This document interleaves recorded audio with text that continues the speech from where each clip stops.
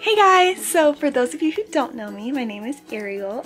I have been accepted to Spring Advantage 2017 for a character performer, and I really want to make this vlog for you guys. I applied to the college program twice, and I think I know a lot of tips and advice that I want to share with you. So hopefully you guys can all get accepted. So step number one of applying to the Disney College program, you are going to enter just your basic information at first, and then at the bottom of that is the job description and what type of skills you obtained and like who you worked for and such. Most people just put like a short little description of what they did during their job.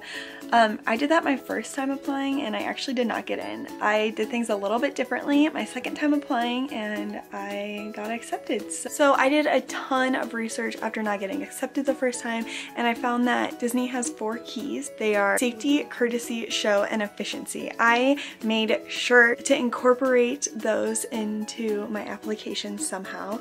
Also, keep in mind that when recruiters look at your application, they are looking for your experience in your different jobs, and they're going to try and match up your experience with the roles that you picked. So what I did for my second time applying, I made a list of the top roles that I wanted versus like the lower roles that I didn't really have as much interest in.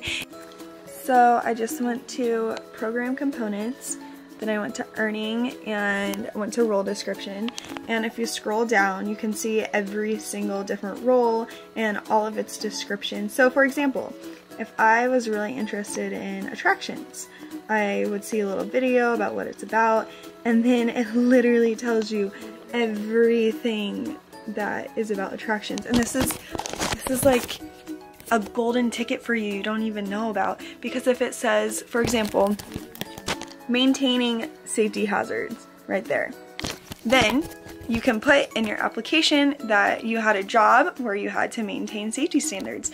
So that's just kind of an easy way for a recruiter to see that you have experience in something that matches a role that you have interest in. So Disney actually uses this program when you first apply. It's like a computer program. I don't know what it's called. I looked it up a while ago, but you send in your application and it sees if you have grammatical errors. It pulls out certain words that they're looking for, it pulls out different skills that they're looking for, and that's kind of how people get stuck in submission sometimes. If you guys don't know what submission is, it's when people will apply and then they never get anything back. They never get a web-based interview, they never get told no, but they're just like in this submission island where they don't know if they're going to get in the college program or not, and that would just really suck to have to wait that long. And then sometimes people get pulled out of submission, some people actually have to stay in submission the whole time. So to avoid that, make sure that you edit, go through your job description over and over again, show other people, make sure you have everything spelled right, make sure that you have those 4 keys that I talked about before, and that you have those keywords of the different roles that you want in there.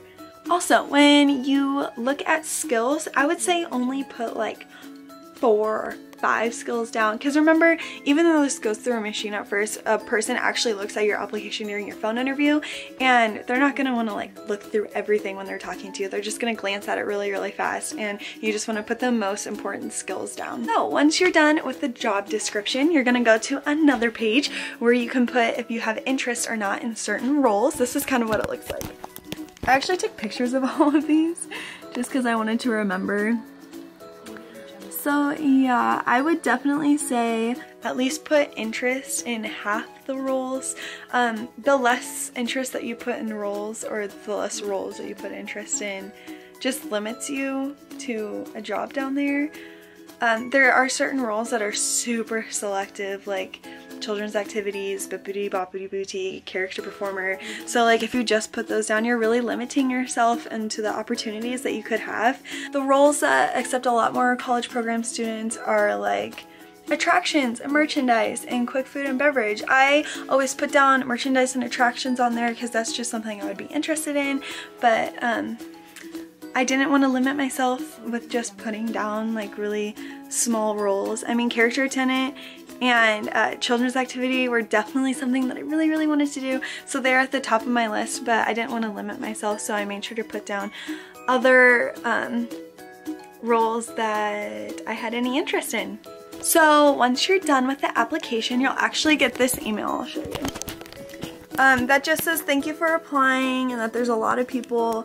I got it like an hour after I applied, I think, both times. So another fun fact is that this whole process is quite the waiting game. No one ever told me that the first time I applied, but I literally applied the first day and didn't hear back until the very last day. That was like 4 months long. So definitely bring your patience with you.